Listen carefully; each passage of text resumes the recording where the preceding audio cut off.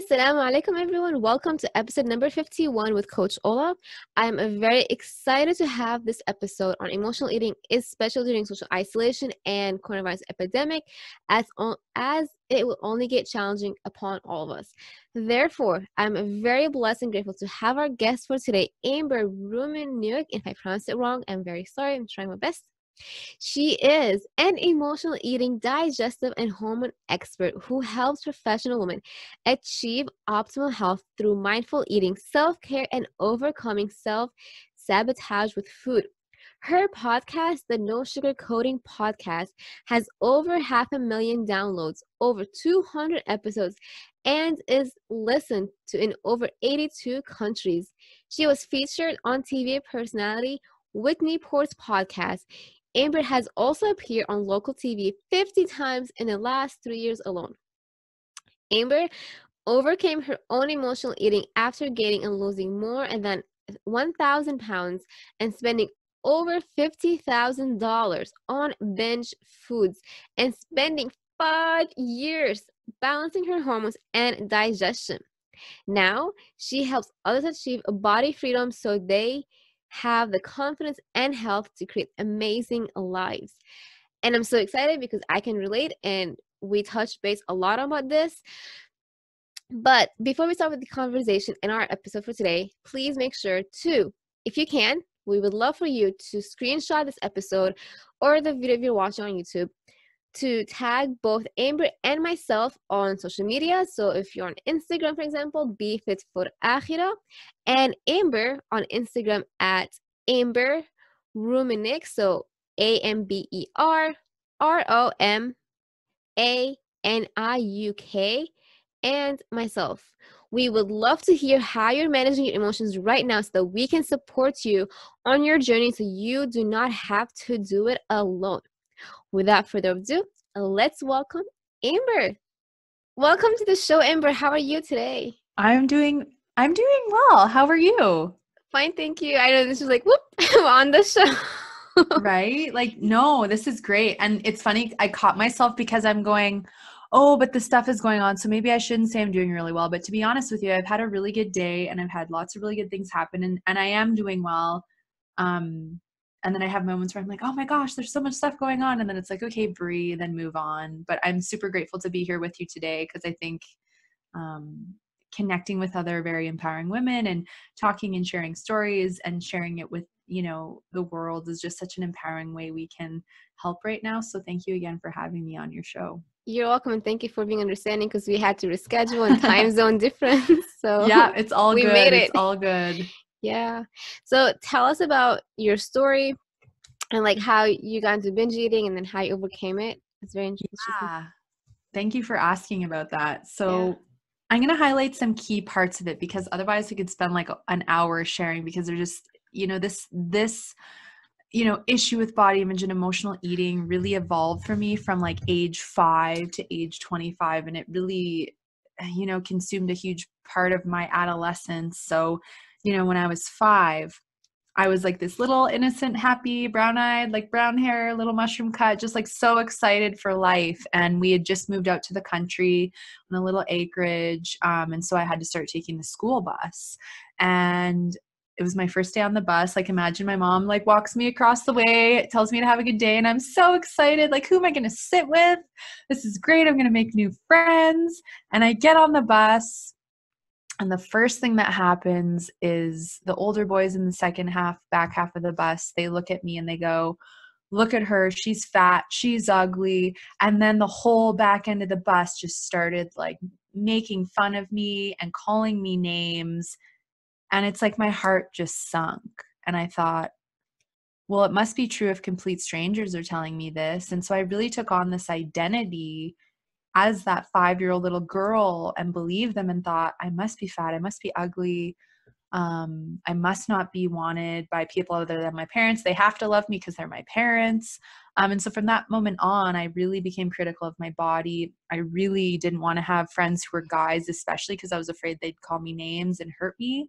And I was like, dad's good. Dad's super nice to me. So like we can feel safe around the parents. But it was a very pivotal moment in my life because I really I believed it so deeply that I really took on that identity for the next 20 years of my life, which is significant. And I started dieting when I was about 10 years old, 11 years older. I remember buying a 17 magazine, and the, girl, there was like I think a Roxy swimwear ad. And I was like, I want to look like that. And I guess you must have to look this way to be famous or make money or get love or whatever. I just like so assumed that you see all these skinny popular girls being popular and getting all the guys' attention, and I really want that. And so I remember vividly ripping out the picture of her and putting it on my treadmill and going, I'm not stopping walking and running until I look like this. And obviously after a few minutes I gave up because I was 11 years old. But right, I have a lot to say. Yeah. Right. It's significant. Yeah, I don't think people realize what a significant impact magazines, TV, and now social media have on our psyche and our assumption of what we think we need to be loved, accepted, praised, successful, make a lot of money, get love, and that they make us believe it's all external and it's all about our external body, which obviously it's not, but it almost takes you having to go on some form of your own journey to get to that point. Yeah, no, it's so true. And I say we're on the same age, like, the teenager years are like the hardest years for all of us, like both boys and girls. But I can relate a lot because, with all respect to my culture, to my whatever, like, country I'm from, but that was actually my situation, like, especially when I would go back home to visit, I would be so jealous of all those girls, like, who get attention from the guys, like, well, what about me? And I know it sounds very bad. And, like, my cousin was like, that's, guys only care about skin and this and that. Yeah. I don't know. So I'm going to talk about it, like, open and proud, because it's playing in our head. And then, obviously, just like you, binge eating, bulimia. I wanted to get fast, quick diet, or like quick results. That's what I got into, the whole eat, throw. It's so fascinating though, because from there, for me, like, I would diet and restrict and lose a few pounds and then gain it. But I didn't realize I was in any of the cycle. And the other thing that really for me fueled the emotional eating, but again, I wasn't yet aware of it, was, growing up, my mom, before I was born, she got diagnosed with multiple sclerosis, and it's a very debilitating, it can become a really debilitating illness. Your myelin sheath in your brain starts to essentially be attacked, and it's very neurological. And so for her, she revolved a lot of her life around food, and there'd always be lots of sweets available, bakers, chocolate bars. I could have whatever I want whenever I wanted, and there was never any like limitations or restrictions put on food. So it taught me that, well, I must be able to eat whenever I want, and it's okay. Like, I didn't learn that, we should just have like a little treat, maybe a couple days a week, or like, you shouldn't sit down and eat like 5 cookies and a chocolate bar and have like an ice cream. So I just innocently took on this behavior of like, this is normal. It's normal to eat a cinnamon bun for breakfast, or a donut, or really sugary cereal. And it's not to blame. Like, I don't blame her, blame my parents at all. It's just when we don't know what we don't know, we innocently pass it on. And so for me, like, the body image and then that food piece really evolved into just this deep obsession to want to have the perfect body, but yet I didn't want to give up all the foods that I craved and that I essentially relied so much on. And it was when I was about 21 years old that it kind of, everything hit the fan, because I'd gone through a breakup and I was really hurt and really upset. And I was so committed to getting the perfect body. And so I was really restricting my eating. I was over exercising, 2 hours a day, 7 days a week. And it came off really fast, but I still wasn't happy, right? I thought, doing that, everything would be perfect. I'd be happy. I'd finally get everything I want. And when that didn't happen and nothing changed, and I felt more critical of my body, and like, my cycle started to disappear, and like my health started to decline, I was just like, well, if this isn't going to work, and like, this is too hard to attain, and the guy doesn't want me back, so what's the point? Screw it. I give up. I'm going to just go eat all of the things that I'm denying myself. And that's when the switch like flipped, and I was in full bore binge mode. And, for me, binge eating was significant. And, I'm really curious to hear for you where you were at. But for me, it was like, I would go to the store, And I would try to justify by going to the organic store, and I'd buy literally a whole basket full of food, everything from pints of ice cream to bags of chips, sandwiches, pasta, I can relate a chocolate, little bit, yeah. right? And I would go home and I would eat as much as I could before I was just so full and so sick. And there was that period of time for about 6 months where I did binge and purge, and it really scared me because I thought, I don't want to end up with heart issues or serious health issues because I'm doing this, but I don't know how to stop. I don't want to gain weight, even though I was gaining weight. It was like trying to have control, but you're totally out of control. And so I was able to stop the purge part, but the binge eating really continued for probably a couple of years really severely. And I gained a lot of weight. I was now at the heaviest I'd ever been. And that really made me feel embarrassed and ashamed. And I didn't want anyone to see me. I felt alone. I felt, that I'd be judged if people were going to see me to where I was so thin. And now here I am, in this space where I just was so uncomfortable in my body. I stopped being social. I stopped going out and dating. I just stayed at home and essentially revolved my whole life around food and TV, and then just going to my retail job because I just. Me too. Yeah. See, it's like a mirror thing though, right? Yeah. What's so fascinating about this story is I have so much compassion for you and what you've been through and what I've been through, and that each person has a different story, but it's this collective, we've all felt this way, or 90% of the female population. Yep. That's a significant stat that have felt this way at some point or are feeling like this right now.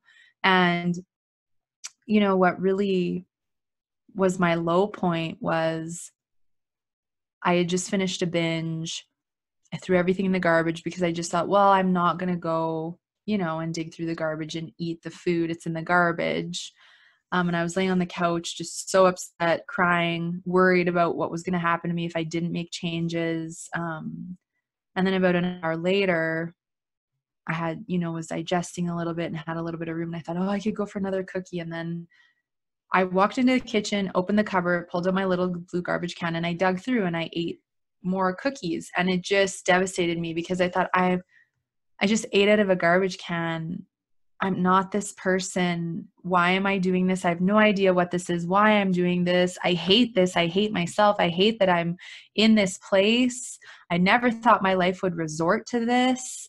I'm not meant to be this person, but I have no idea how to change it. But I needed to go through that moment because it really inspired me to go, I don't know how I'm going to get there, but I'm going to figure this out, and I'm going to take it one step at a time, and I'm going to have my ups and downs with it. And did I ever? But I think sometimes we need to have that low point to really inspire or motivate us or move us to want to have change, because honestly, going the rate that I was, I probably wouldn't be here if I kept binging the way that I was, because I was putting so much stress on my mind and my body. And when I started to understand that sugar, refined sugar is 10 times more addictive than cocaine, and that gluten and casein, which are the proteins in wheat and dairy, can excite opioid-like responses in your brain, and that I was addicted to these foods, it started to fascinate me to read about how food was impacting my brain chemistry, my blood sugar, how they're making food and designing food so that we become addicted to it and can't stop eating it so that these companies can make a lot of money. This all blew me away. I had no idea, but it was fascinating me, and I was starting to fill the void that I was filling with food, and I was still binging, but it was happening less. And then I started to understand how sugar was impacting my digestive system, and how gluten was impacting my gut health and my, making me more bloated, and that I had, gut flora imbalances, and all of this was making that worse. And then I craved more sugar. But the more I would read about one aspect of my struggle and learn about it and educate myself, and then be my own guinea pig and start, I went gluten and dairy free and cut out refined sugar. And whilst it took time to do that, doing it really helped to significantly lessen the binging for me. And for some people, maybe they have to cut out certain foods. For others, they don't. But for me, my food addiction was so severe, I just had to. But it was when I was still wanting to binge on really healthy foods, like a whole jar of nut butter and bananas. I don't know if you can relate to that, but when I was to that point, I was this is about so much more than the food. And that's when it started to dawn on me that I had this void. I hated my body. I didn't know how to love myself. I didn't know how to manage stress, and I didn't understand why I was triggered, and that I had to not only support my physical state of health, but my emotional health. And that's where, really starting to understand what was triggering me, and to not overbook my weekend social schedule, because if I got too overwhelmed, it would trigger me to binge. Right. And then I started to take more time to get into a self-care routine, especially in the evening, because for me, the evening time was a very vulnerable binge time. So I started to do more meditation, yoga, deep breathing. I got into a really powerful technique called EFT tapping that really helps to ground you and calm your nervous system and clear out old thoughts and emotions. And all of this stuff that I started to step into, it just felt like home. It felt so natural, and I loved it. And I noticed, wow, my urge to want to binge or my craving went away. I don't need to drive to the store and go and buy the food. And so as I started to step more in this direction of more of a supporting my body emotionally while tending to my gut health and my hormones, and realizing a diet is not going to fix this. Trying to be vegan or trying to be paleo, like, it's not going to fix my emotional turmoil. I need to deal with my emotions. So allowing myself to feel for the first time fear or sadness was a very scary thing, because I literally thought the world was going to end when I did that, but nothing bad happened. And it was like, wow, I can feel, and I don't need to shove this down with food. Holy, this is empowering. And so allowing myself to feel, and catching negative self-talk when I get critical of my body, and complimenting, like, all of these aspects of the journey to me accumulatively filled the void. And then it was like one day I looked in the mirror, and it was not about weight, because it's the irony of it is, after my hormone imbalances, I gained about 50 pounds without binge eating.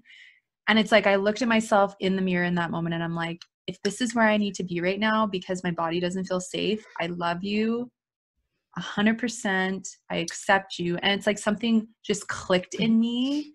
It's just like this moment where I just felt this love for myself. And I'm like, wow, I think this really is what it feels like to love myself. And it's like, once I really surrendered to that, and chose to kick my gym membership to the curb, and kick the really self-sabotaging exercise that I was in, and chose to rest my body and really honor her, it's like the weight, which I like to refer to as protection, it's like it fell off without me having to do anything except sleep and like tend to my emotions.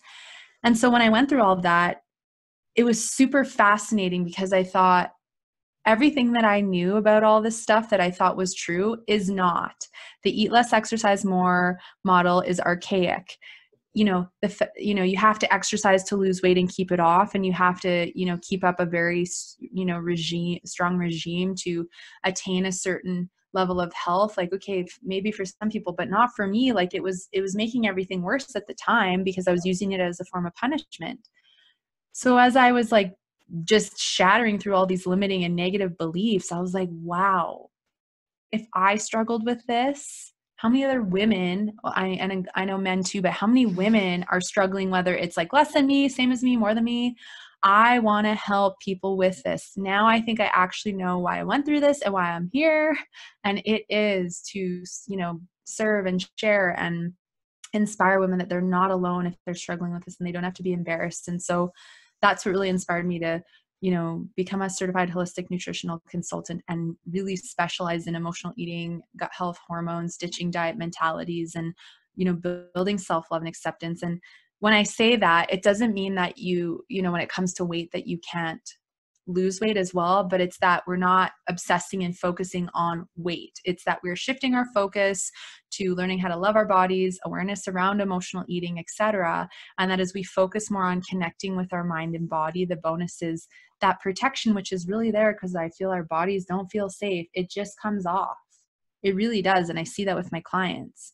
So that's kind of where everything started and where this all came from. And, here we are 7 years later being in business. And if you would have told me 10 years ago that I'd be, doing this podcast with you and sharing, I'd be like, you're crazy. There's no way I'm going to be in health and wellness. Like, I wanted to be on Entertainment Tonight. I wanted to be like one of those reporter people.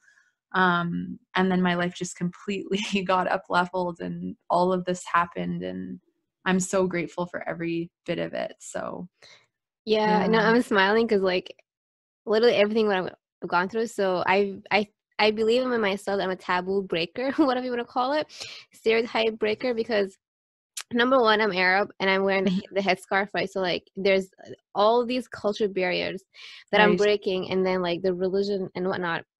And so like I went through all that route to find like my way back to God and spirituality and faith. Mhm. Like, I took notes because you said the more I struggle, like the more I like you listen to yourself and you would like sit down and you're like, why am I doing this? But you can't answer that question. You just continue on eating.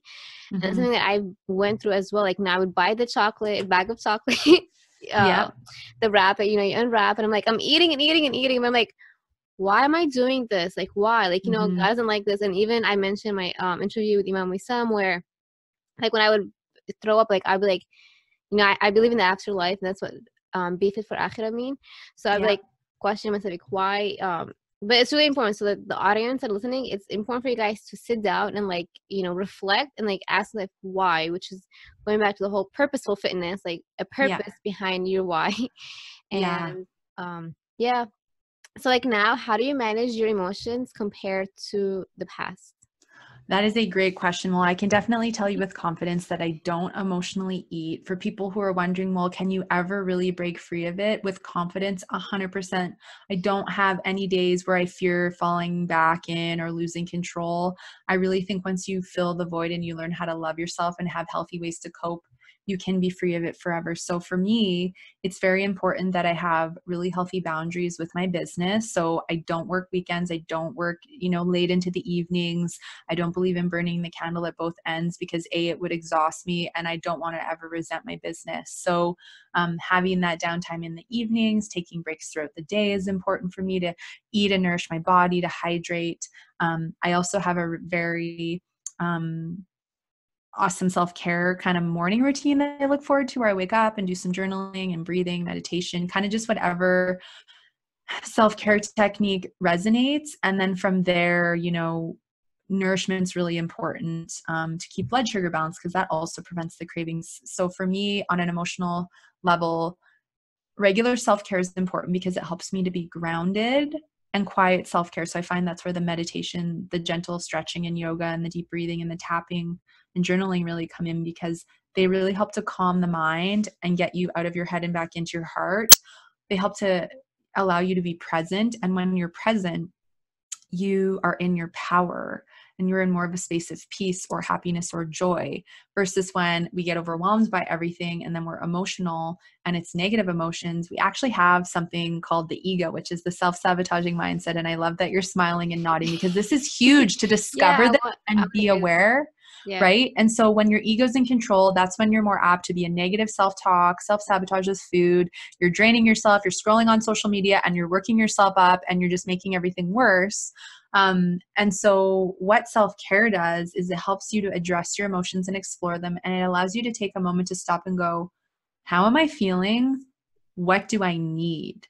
Right. And when you can stop and start to build some awareness around if you are feeling emotional, and that some form of self-care is going to help you with that, then you've created a new way to cope. And then you figured out that when I feel overwhelmed or I feel sad or whatever it is, doing this actually really helps me to feel more at peace. And then again, you take your power back from your ego and now you're back in power.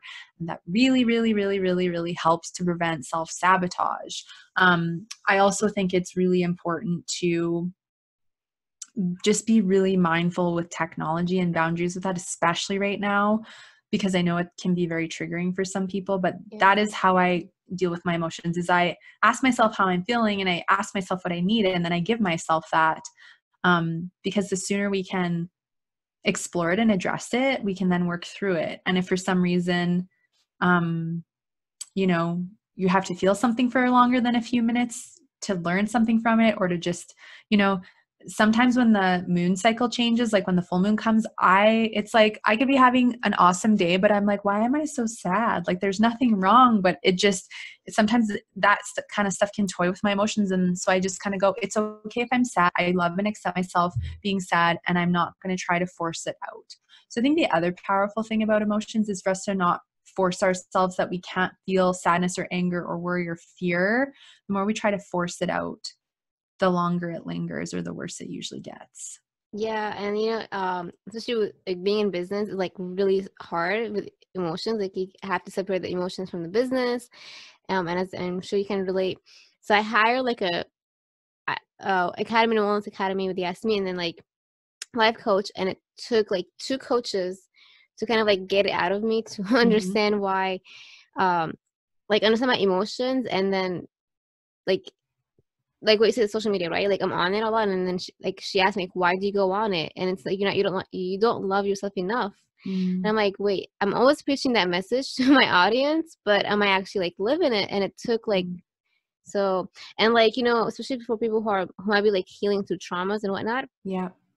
we tend to ignore those emotions and then like go to something else, whether it's eating, food, social Yeah. media, what have you. And like you need to understand, like, your own past, and that's why I'm always like delivering that message. Like you need to understand like, your past and like accept it, and then free Yeah. yourself from it, and then move on for the future.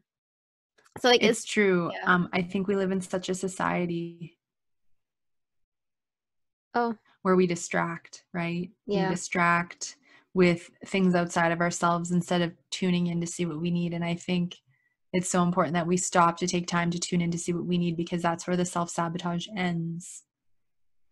Yeah, so especially like now where we are living with the coronavirus Mm-hmm. epidemic, so we know like mental health is on the rise. So how can we come together and like help each other with our emotions and support so we don't go back to food and, and That's a stuff great like that? question. Well, I think the first step is for us to take responsibility and deal with our own emotional stuff, our own self sabotage with food, because it's really hard to help other people if you're not helping yourself first. So I think this is a great time to prioritize yourself, your self care. If you're at home, if you're not working, or if you are working from home, you can still create and develop a routine that includes like stopping to mindfully eat without distractions of technology, phones, computers, blocking off a certain time of day where you're dedicating it to self-care, whether it's, you're doing your favorite workout, or you are, doing a meditation or journaling or reading your favorite book, getting out for a walk, just like whatever makes you feel a little bit more calm and peaceful with what's going on. And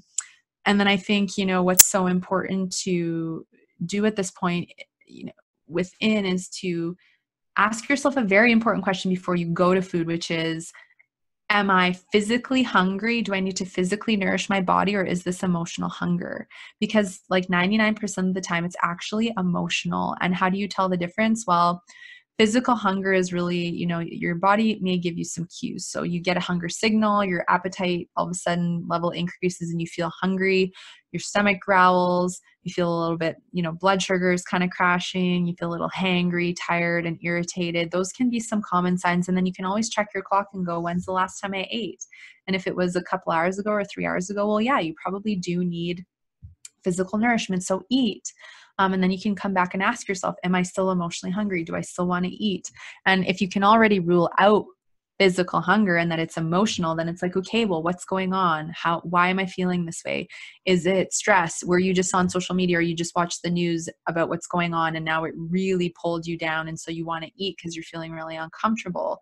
Are you feeling uncomfortable because now you have more time on your hands and you're used to being so busy and distracted that you never have to feel anything, and now you are? And it's like, what do I do with all of this? Right? Are you dehydrated? Did you have a poor sleep? I think, to me, any reason for eating other than physical nourishment is emotional eating. So whether you're happy, you're resistant, you're bored, you're multitasking and eating, you're watching TV and eating, you're sad, you're angry, procrastination. I think there's so many emotional eating triggers. So to start to identify maybe what's going on for you, and why you want to do it first before you actually just dive in and eat, it helps you to build awareness. And as you build awareness, you can start to catch it and shift it. And then I think from a level where we can support everyone else is to, with what's going on, be sensitive and mindful about, how other people may be feeling about it, but don't hesitate to ask how other people are feeling, and, give compliments and send messages of positivity and encouragement, or provide, if you know other people who may be struggling with this kind of stuff, provide them with, links to podcasts and websites and resources that can maybe help to empower them or help them to build awareness. I think this is such a great time to, you know, be in community and support each other, no matter whether it's like personally or business wise, but that we don't overstep our own, like, nurturing capabilities for other people and end up overwhelmed because we're giving too much to other people and not enough to ourselves, because then you end up going to the emotional eating. So it's about finding that balance. Take care of you first. Then if you have capacity, go and give to other people. And if you don't right now, that's also okay, because for some people, they may not have the emotional capacity to give too much to other people right now. Yes.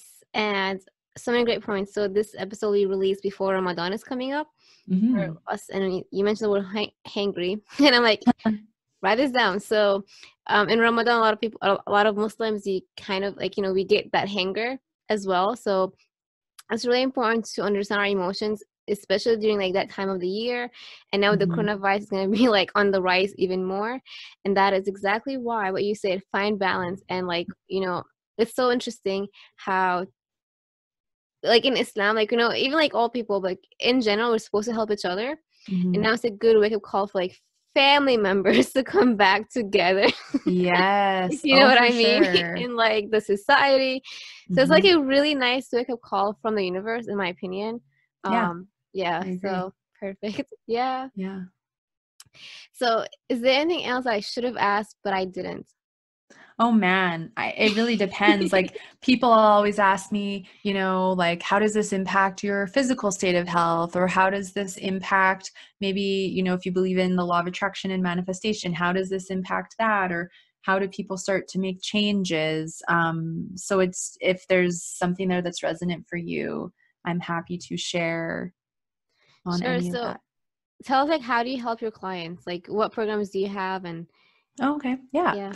So the first step in connecting with someone is I offer a 30-minute complimentary body freedom call, and it just really allows me to connect with that person and create a safe space for them where they don't feel judged. They feel open to sharing their struggles. And for some, it's like the first time they're ever sharing any of this, which it's a huge weight off your shoulders to be able to share in a capacity where you can.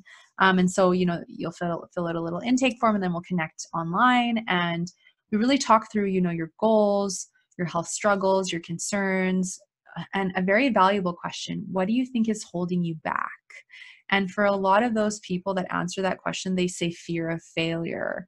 I don't want to gain more weight. I don't want to, furtherly lose control. It's so draining to continue to fail on diets, etc. And so when I'm talking to them and we go to that question, I say, what if failure was inevitable?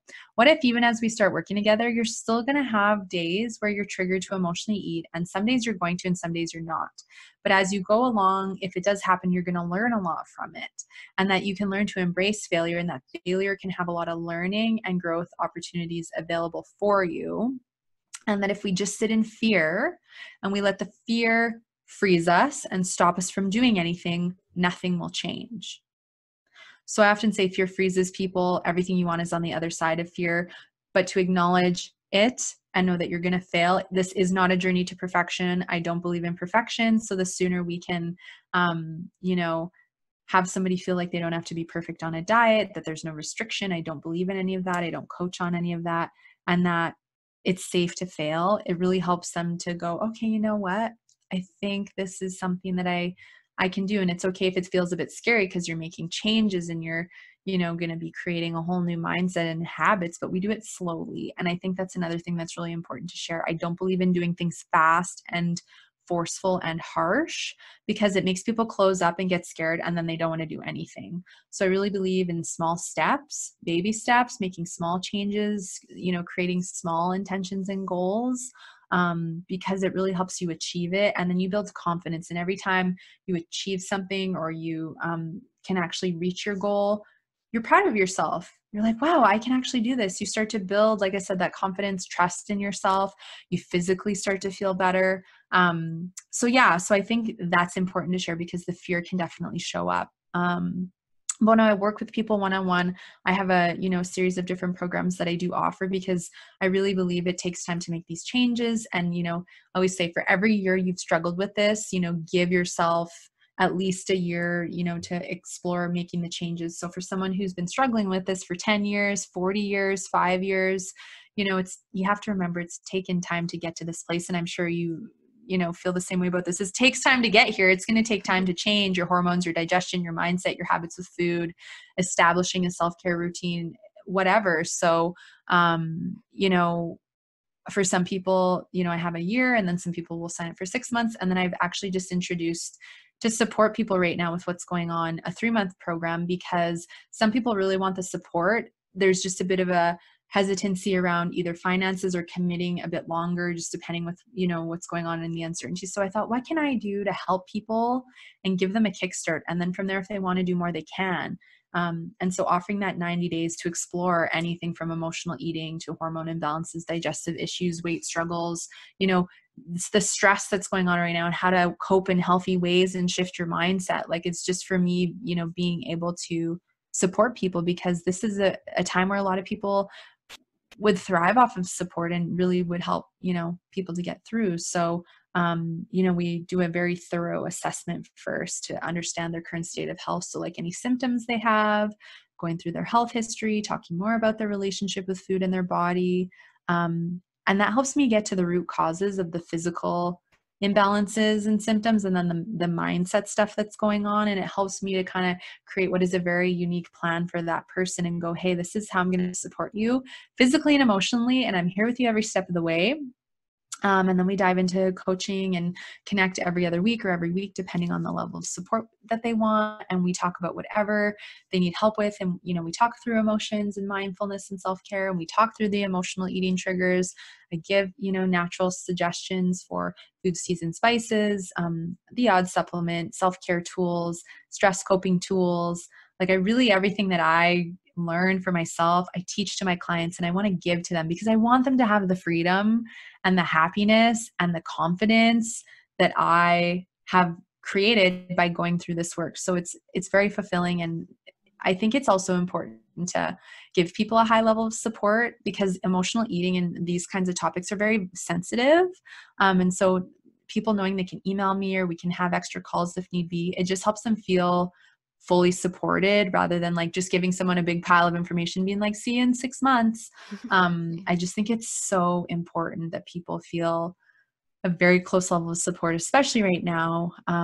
So that's like a long story short of kind of how I work with my clients, but it's just so powerful to see people who've been struggling with these things, whether it's been for 6 months to like 40 years, actually completely transform and gain the body freedom and build the healthy relationship with food. And they always are so excited, because there's this part of them that doubted they could ever do it, and now they are. And then, what they say to me, when we're completing a term, or, they're feeling a lot better, is they go, I regret not doing this sooner.